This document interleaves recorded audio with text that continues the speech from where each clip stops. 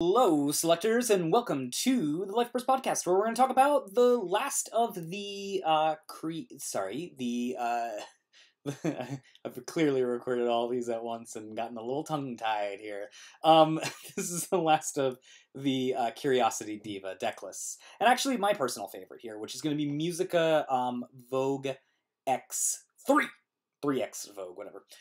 It's a really interesting L rig, and I think it actually is got a lot of potential, but it would require a dedicated deck builder to really be like trying to pilot this and tweak it as needed. But it has a niche that I don't think any other deck can really do, and I think it can be actually quite powerful when done correctly. But let's get into it. I'm going to talk about the card itself, and then why we went in this direction, and also just a note. You might have seen this already on my channel. I did actually put up a version of this earlier, but I wanted to change a few things. I wasn't quite proud of it, and so I swapped some things out. There was some leftover tech from a different version I was testing that should have been killed off in testing and was in there. And I just didn't want to give you guys a incomplete deck list, so here's a version that's a little bit more complete. Without further ado, Muzica Vogue X3 is a level 3 that has 2 enter costs to grow it, Black L rig, and it has the following abilities.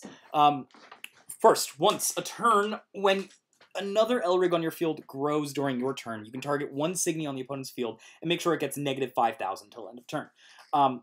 The second one is once a turn, when an L rig grows on your field during the opponent's turn, you can target a black Signy in your trash and add it to your hand.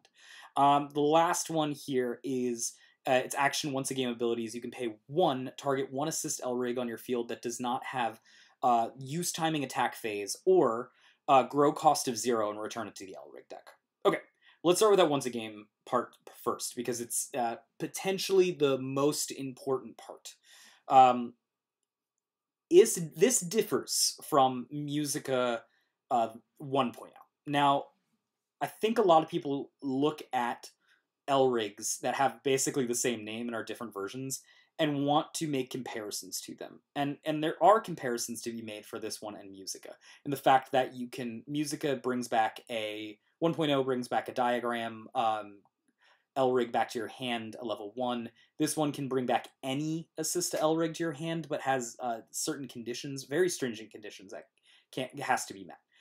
Because of those conditions that are so different, and the fact that it kind of fulfills different roles completely, I actually think it's important, before we talk about the deck, to separate your mind from the Muzica deck prior. I think this is one of the things that in Japan hasn't necessarily happened. A lot of people still see Muzica as a deck that requires diagram to function. And there is actually a diagram combo with this. You can be playing a Senga that, when it enters the battlefield, lets you enter charge 3 but costs 2, and also removes a Signy from the field that's 10,000 or more. You can do that and you'll end up with +2 enter, and you'll also end up with, hopefully, 2 lanes opened.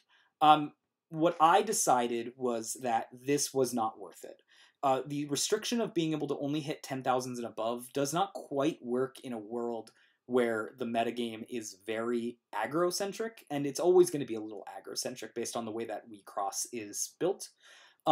So in my head, you're not really getting a clean 2-for-1. Plus, you need the 2 enter to start with, which could be a bit of an ask sometimes in decks, especially when you're getting enter burned so much. To get yourself up to that point where you'll be above 1.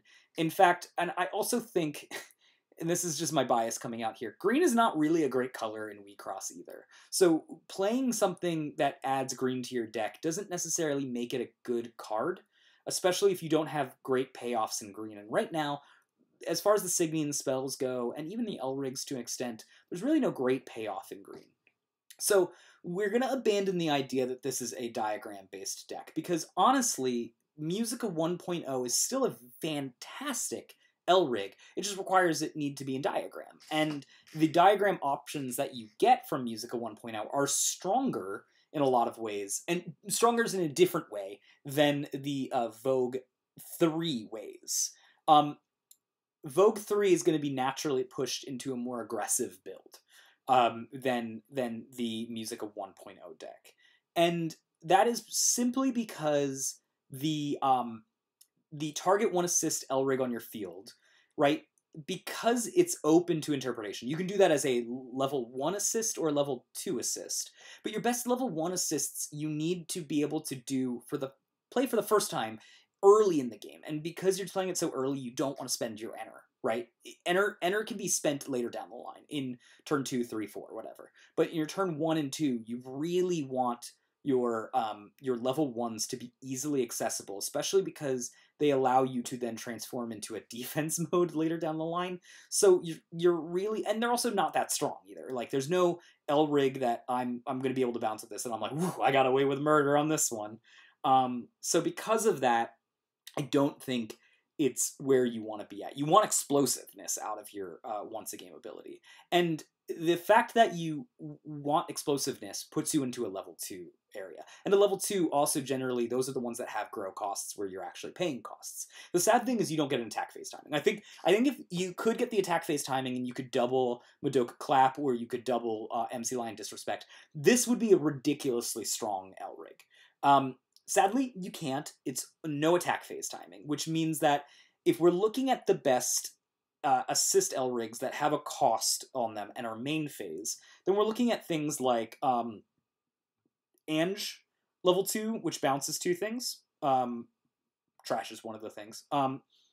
The other one is Love It Mix, which basically lets you go in for a three lane attack. And the issue with those are they're not the most, they're a little expensive to do, right? If you're doing Ange, it's a total of 5 in order to do the once again ability of the recast. With Love It Mix, it ends up being 6. So this is where I think Muzica shines with a specific assist Elrig, and that specific assist Elrig is going to be X Step Out, right? So X Step Out will allow you to, and the order of operations for this is that you're going to pay 1 to grow this, give something Assassin, enter charge 2. You will then be able to be up 1 enter. You'll use that 1 enter from Muzica in order to set yourself up so that way you can then pull it back to your Elrig deck, cast it again. Now you're down 1 enter. You give something else Assassin, and you can choose to enter charge 2 here at this point. And that'll put you up 1 enter, so you'll end up with 2 Assassins and 1 enter, or you can choose to draw, in which case you will have spent 1 enter, drawn 2 cards, and gotten Assassin twice. It's very, very good, and very, very streamlined. And I think one of the main reasons why you want to be playing this deck. Luckily, also pulls a red color in for you. And black-red, as we know with the other teams, DXM, that is very, very strong. However, I found that in testing that running just red-black aggro, while good, doesn't really stand up to the same thing that Deus DXM can do. And what I found was I needed a turn 5. I just needed a little bit more wiggle room to win the game. And this deck can provide that just by doing MC Lion, Dig, and Disrespect here. MC Lion, specifically Disrespect, allows you to basically survive up until that turn 4 at least. And using MGD, another piece that we have, that should guarantee us to go to turn 5. That's the goal with this deck. And since you have such availability of Assassin, and there is quite a bit of Assassin that to be had in this deck, you end up with this top end that allows you to really just sort of ignore what your opponent's doing and keep putting the beats down. You have MC Line Dig, that gives you some draw, which is quite good on its own. And then also X Gazer, so you can go ahead and still be able to vanish and deal damage. There's a world where you swap X Gazer out for the X that allows you to draw cards by discarding a red card, and then you swap MC Line Dig out for MC Line Stand Up, which is a crazy card that you could use that basically does the same thing where it allows you to vanish a Signy and then attack for damage. It's less good in my head than doing this order, so I would stick it to this order. Burning Curiosity helps you just get to that late game, helps you have the necessary amount of punch to win the game. But it could be, I wouldn't want to swap it out, but you could swap it out for something else. Same thing with MGD. If you're thinking that you need Xenocluster here, or you're thinking that you might want to run something else in this deck to sort of get yourself there, maybe be a little bit more aggressive, that is totally fine and doable. I think I want to stem the bleeding just enough to ensure that I can get to turn 5, because turn 5 means that I get 4 more attacks than I would if I was on turn 4 and attacked. So that's my reasoning for running this type of main deck. Now, there is some stuff to be said about Muzica's combo in this deck, aside from with X Step Out. You will always have access to X Step Out, being a very good L-Rig to do this. But Muzica has another combo in this deck that works very, very, very strong, and that's to do with its first ability and its once per game. The first ability is that when this L-Rig grows on your, whenever an L-Rig grows on your field, once per turn, by the way, you can target Signy on your opponent's field and give it negative 5,000 power until end of turn. This is going to shrink most things down to a red vanishable range, right? Even if the card is 13k, it'll shrink it down to an 8k, which is an important number, because this deck uses one of the cards that does not get a lot of love in Wixoss, which is Coco. So Coco has an ability of, as long as this is in your center L-Rig, the grow costs on your L-Rigs is reduced by 1, right? So what's great about this is even that alone, if we don't talk about anything else, that alone is enough to say, hey, X Step Out is now going to cost 0 to do it, right? It still works with the game's once a game ability, because the grow cost of X Step Out technically isn't 0. This just reduces it. So the grow cost is technically 1, but reduced by 1. What that means is that you can still once a game the X Step Out. So you can then go ahead and play X Step Out, enter charge 2, or draw 2 cards, your choice. But let's say you enter charge 2. That means that you're up to enter, because this was free. You can play the once per game, spend one of those enters to X Step Out again, in which case you can draw 2 cards or enter charge 2 if you want, and the end result is you will be at 3 positive enter with 2 assassins on the field. And that's incredible. Like, that is insane. Just if someone were to say, hey, would you play this piece that gives you 3 enter and also assassins puts 2 assassin on 2 of your Signies, you'd say, absolutely I would. But it gets a little better than that too, is that Coco also has this awesome ability where during your turn, if an L-Rig on your field grows, you may pay colorless. If you do, you can vanish target Signy on your opponent's field with power 8,000 or less. The cool thing with Muzica is that it gives something negative 5,000. So if you targeted a 13k with that, you can now kill it for 1 enter. It is one of those awesome things that you can do. And you can do this. This is to be available for you on turn 3 and turn 4. Probably not afterwards, which is why it's only a 2 of, even though I kind of want to push it into a 3 of in the deck somehow. And it's going to be incredibly powerful. This is something that I just have not seen anyone mention or even use in the Japanese meta, but I can't see how this isn't strong. Like, getting access to full lanes attacks for multiple turns with almost 0 enter investment is stupidly strong. It's one of the reasons why X is a very, very good center on its own. Let's talk about the other deck now that we've gotten that out of the way. We've got Baphomet. This is probably something that you could change out, but I kind of like, just because it mills here, and that'll allow you to dig a little deeper with the Muzica's once per game. Or sorry, not Muzica's once per game, but it'll be happen once per game. When you disrespect, you'll be able to bring something back from your trash, and I like Baphomet being able to give you sort of some dig abilities. You could change out, for example, MGD for Super Celestia Saber, get a guard back, and then also get back another black card that you want. Your white options are pretty limited in this deck, but it's worth mentioning that that's something that you can do, and Baphomet will enable that. One of the other things that I really like is that Caesar is a card that you can also use, that with Caesar, you want to have 7 cards in your trash, which is doable in this deck. And then you can gain access to Assassin by paying black and have something that's 5,000 or less, right? Again, one of the things that you can do with music is you can shrink something down to 5,000 or left, and then you can go ahead and assassin freely with this. Now, there are things like Alexandrite in our deck that will allow us to copy that assassin. So that's one of those things. Alexandrite in this deck, I think, is actually better than Alexandrite in the what do you call it? The X deck, because I think Alexandrite has more things that I can grab assassin from than the X deck combined.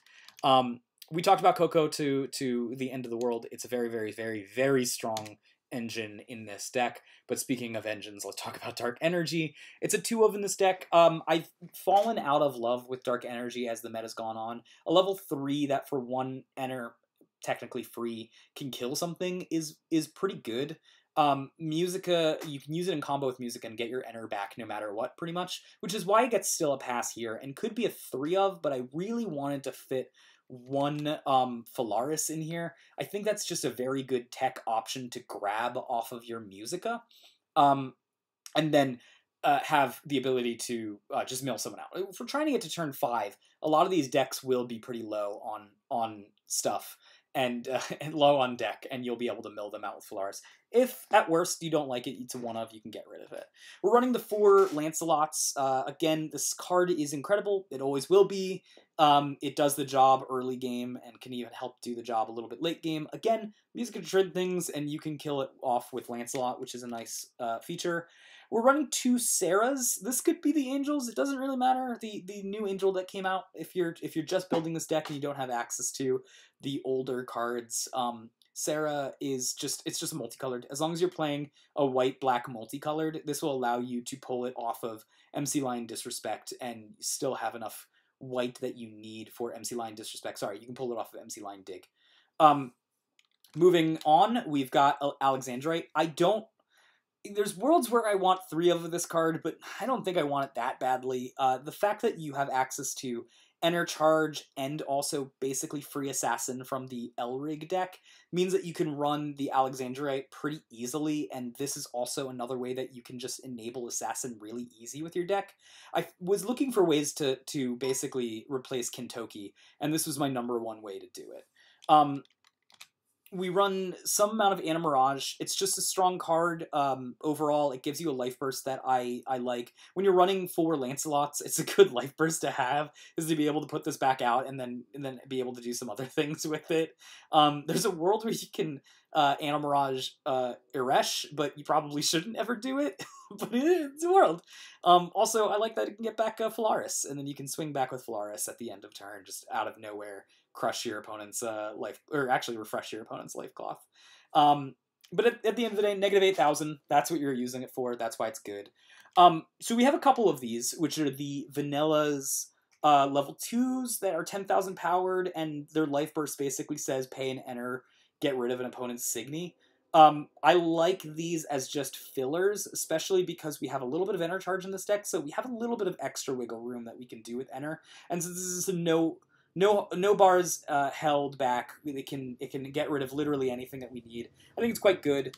The Iresh here is just a 1 of. It's something you can bring back with MC Line, or sorry, with Muzica if you feel like, hey, I'm playing against a Nova deck. I need the Iresh to get myself the end of game. Otherwise, it's just a very powerful life burst, and it could just be enter. Doesn't matter. So it's there as a 1 of, just kind of like the Phalaris. These 1 ofs are specifically there as tech options to grab when you MC Line Disrespect and grab something back with your Muzica. Epitam, it's just a very solid life burst at the level 1 slot. Likewise, we're also playing Lapis. It's the same deal. These are the same cards. We just needed access to a little bit more white. And I like this life burst more than, again, I had the world where you could have gone into Madoka Clap instead, and you could have run Hakat and Folklores, but I didn't like the speed that gave the deck. It kind of slowed it down too much, and I like the Lapis better here, because it just feels like it's giving the deck a little bit more removal bang for its buck.